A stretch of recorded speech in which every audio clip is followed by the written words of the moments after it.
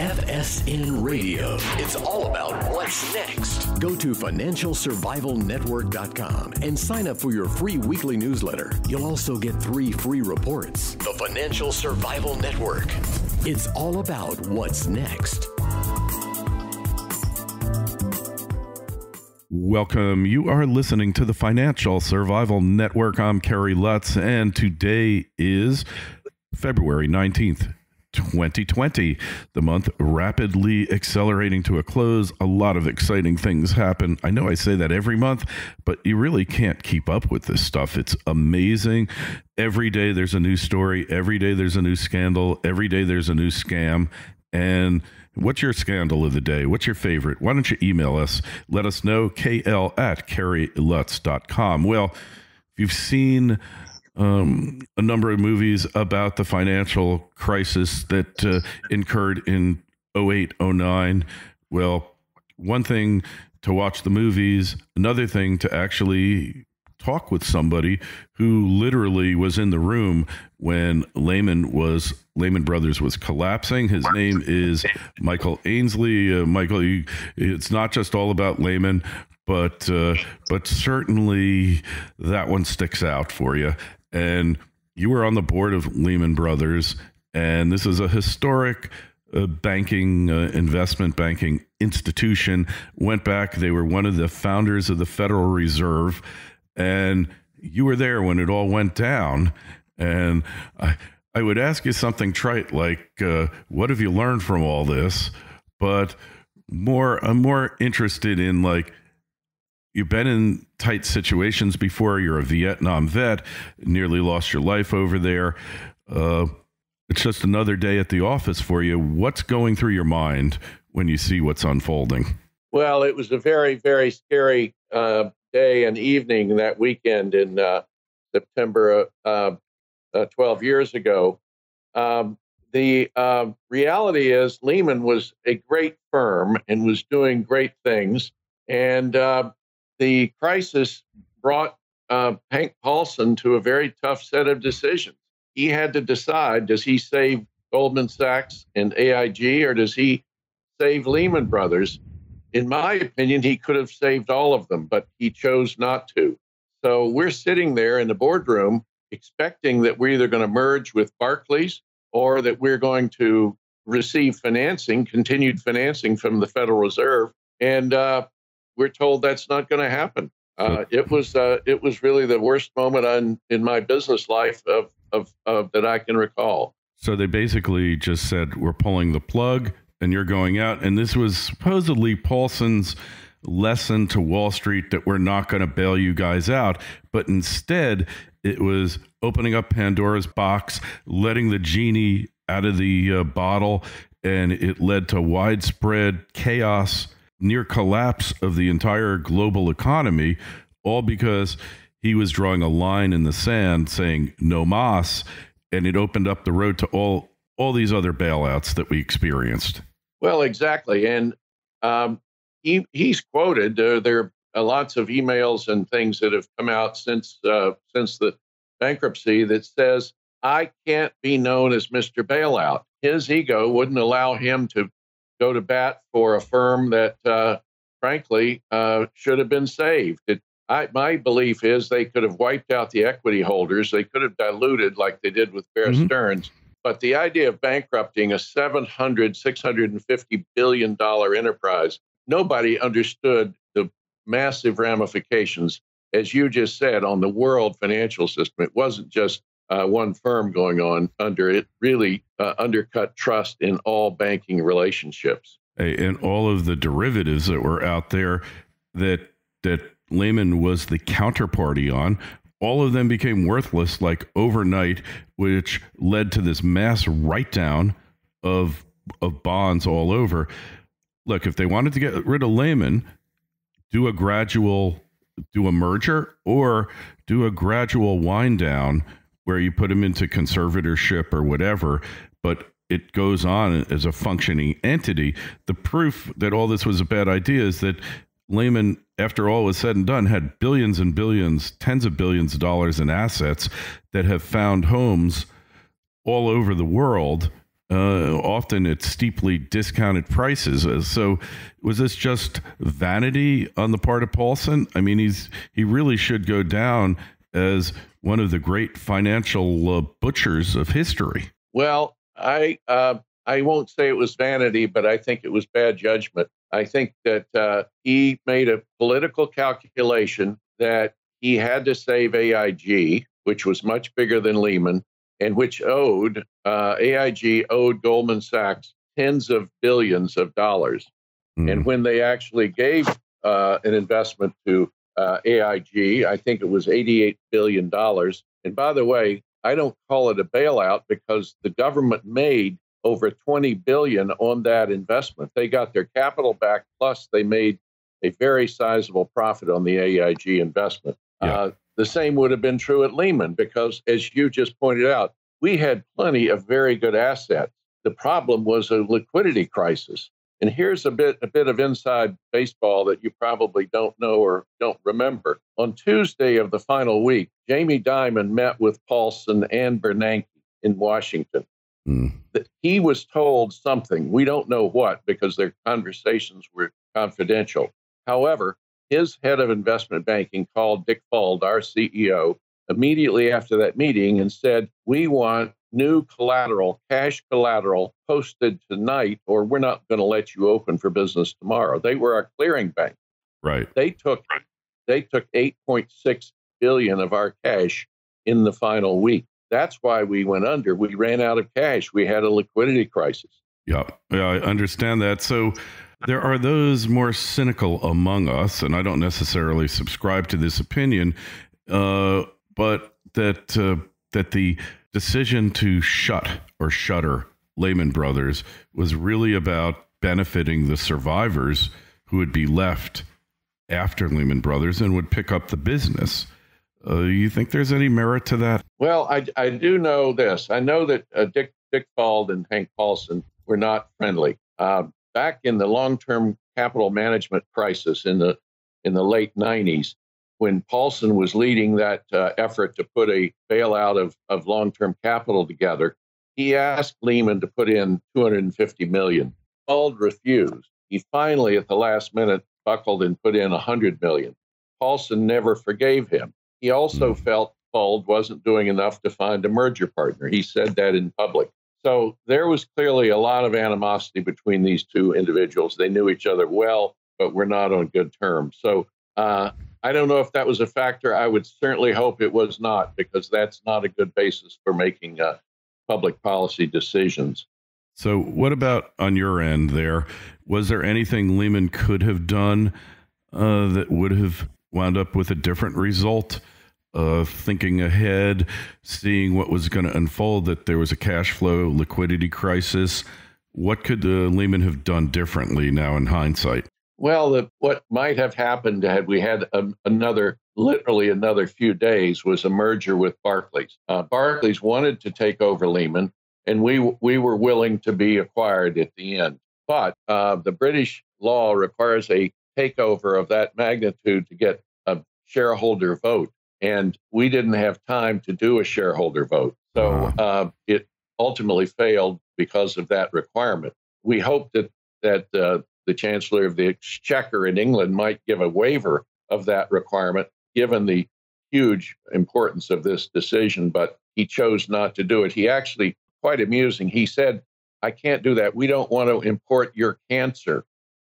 Well, as soon as Lehman went under, our London subsidiary, which was huge, went under, and they imported our cancer in that way. So it was not a very thoughtful position on his part. Yeah. Well, it was unprecedented. In fairness to them, and I'm not making excuses for them, this really was kind of unprecedented.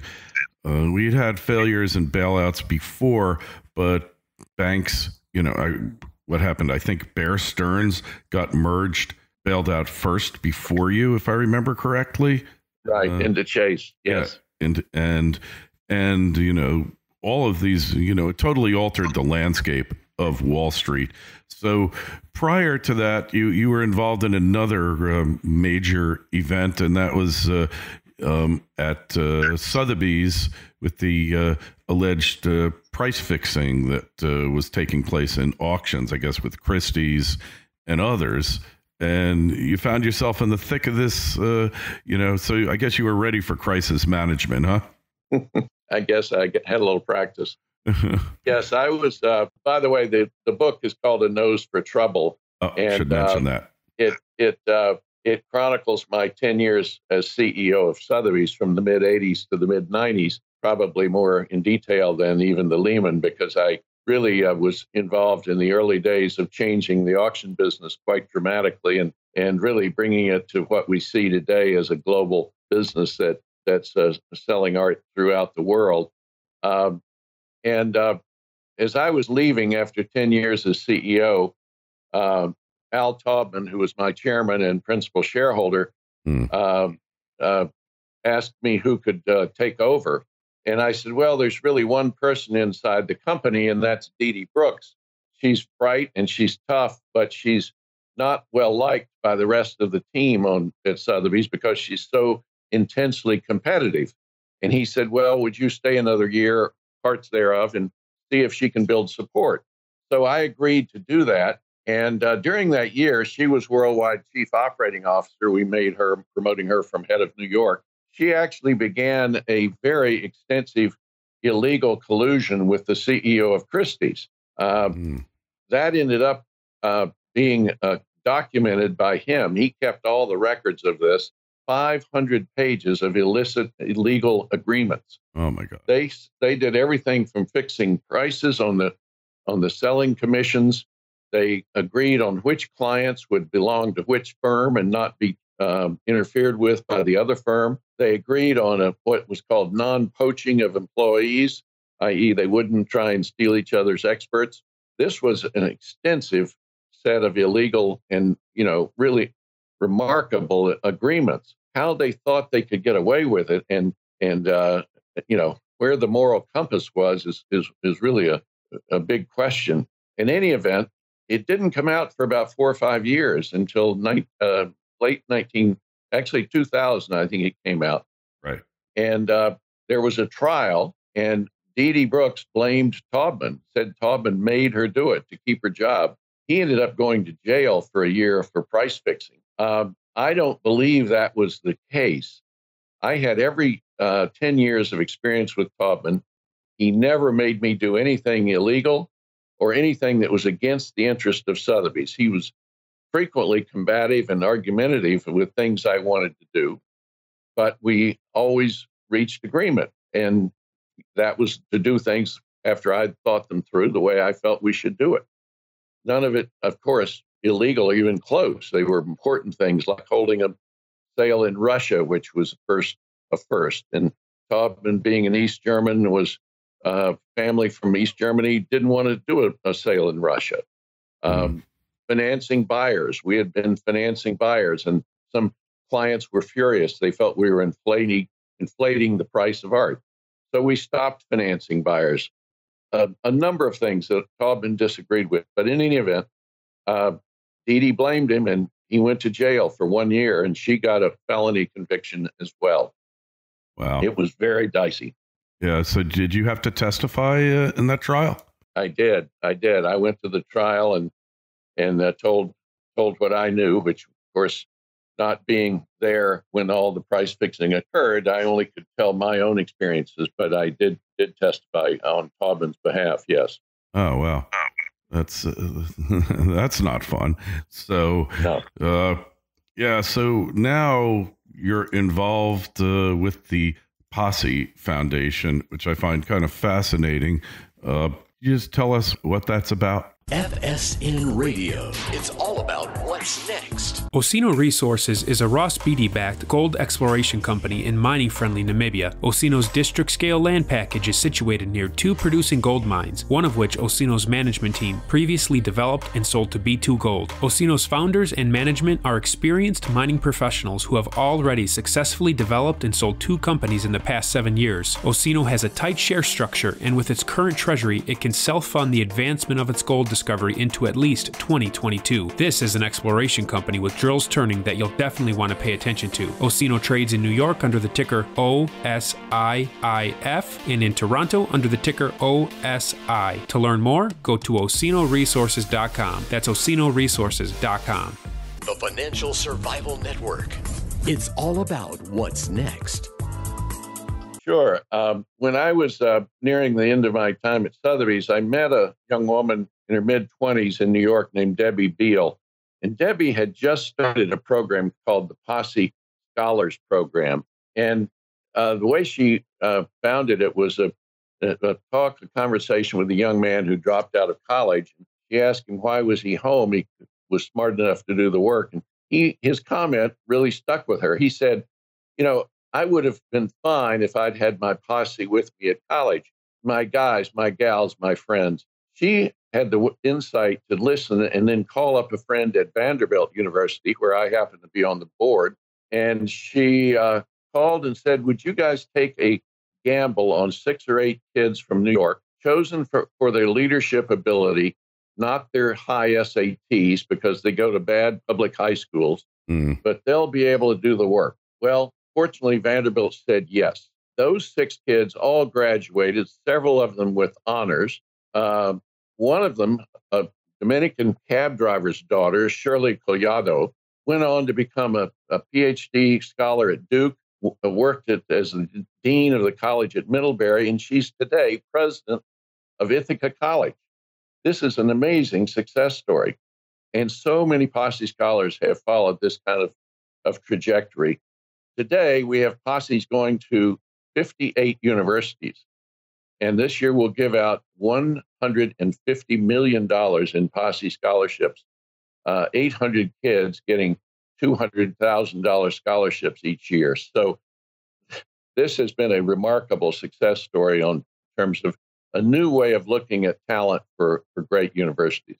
Yeah, so it's not all about test scores and grades. There's a lot more to it than that. And how we measure intelligence, how we measure drive and ability. There's a lot of failings in the public school arena, isn't there? Well, the exactly right. The way we measure, or we think we measure, talent is way inadequate. I mean, these kids have grit, they have drive, they have determination, and they're succeeding. 90% of our Posse scholars graduate from the toughest schools. We're at Cal Berkeley, University of Chicago, Davidson, Vanderbilt, Brandeis, University of Virginia, on and on. And we've added a recent, really wonderful new program called Veterans Posses. These are post 9/11 veterans coming back, and we're now sending them to Vassar and Chicago, University of Chicago, Wesleyan. It's just phenomenal to meet these young veterans, both men and women, that are coming back. Some of them having had traumatic injuries, but they're determined to get a college education, and we're giving them that opportunity. And we and our university partners who put up the scholarship money. Wow, amazing. And you're really doing incredible work there, really rescuing these people who really had potential intelligence and just didn't get the right opportunity to really excel. So, well, you used the right word. It's giving them the opportunity. They have the talent and they have all that it takes. They just need a door open. And that's what we're finding, is that once it is open, they just soar. It's really exciting. How do you choose the kids that go into this program? They have to be nominated by a guidance counselor or a coach or a teacher or a rabbi or somebody that knows them well as a person. And then they go through 3 rounds of interviewing and selection, what we call the dynamic assessment process. We actually spend 8 hours with each Posse scholar before they get the scholarship. So we know these kids really well in that time frame. Can you imagine that kind of investment compared to looking at some silly SAT score and saying that's going to predict success in college? I mean, you see the holistic approach we're taking versus the simplistic approach of SATs or ACTs. Yeah. Do you think it's a good idea, though, for colleges to eliminate that screening method on the grounds that it's racist or discriminatory? Not on the grounds that it's racist. I think it should be. I like making it optional, and I think it's because a much more holistic approach to assessment is possible. It's very possible. It takes some using of references from teachers and guidance counselors and youth leaders.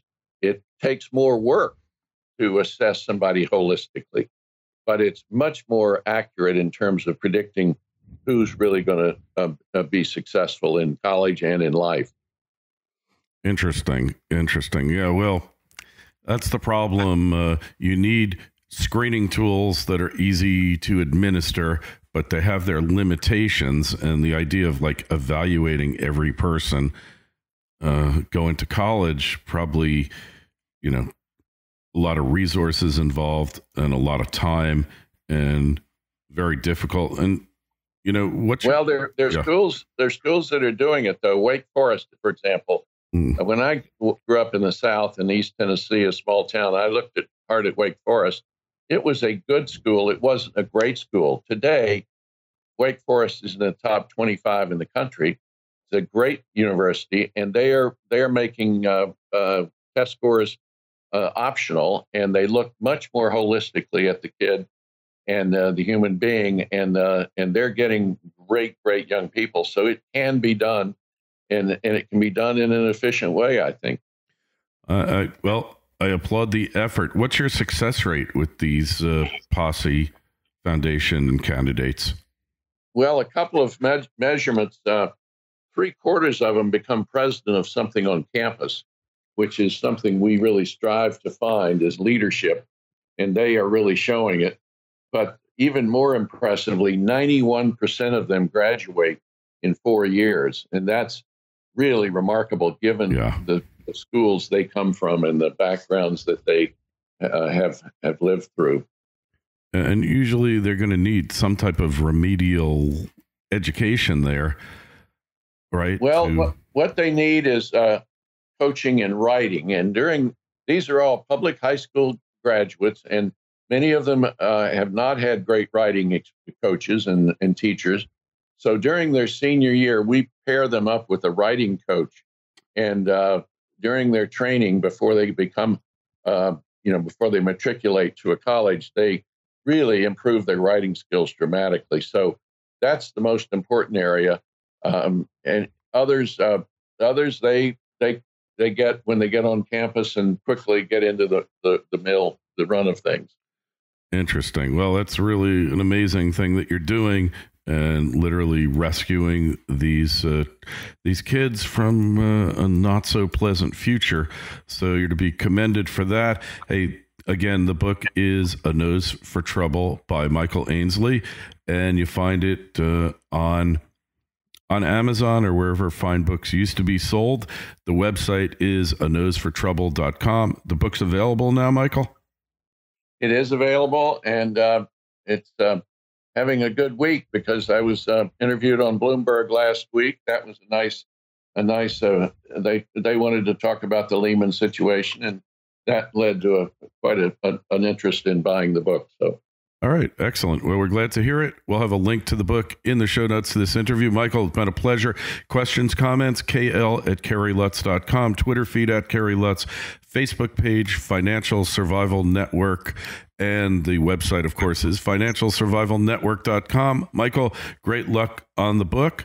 Really appreciate having you on. And when you get a chance to watch that movie, Margin Call, we'd love to have you back on. Thanks, Kerry. I really enjoyed the chat. FSN Radio. It's all about what's next. Go to financialsurvivalnetwork.com and sign up for your free weekly newsletter. You'll also get 3 free reports. The Financial Survival Network. It's all about what's next.